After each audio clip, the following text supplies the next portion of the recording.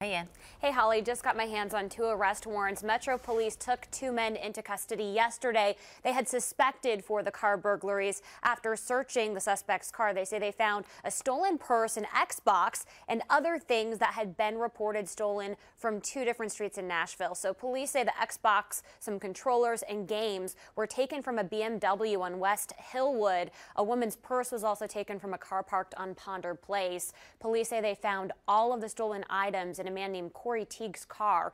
Police believe he and his friend Jackie Cross stole the items, but it's unclear if the second man, Cross, was also arrested. We do know Teague was taken to Metro Jail and has been charged with car burglary. Back to you.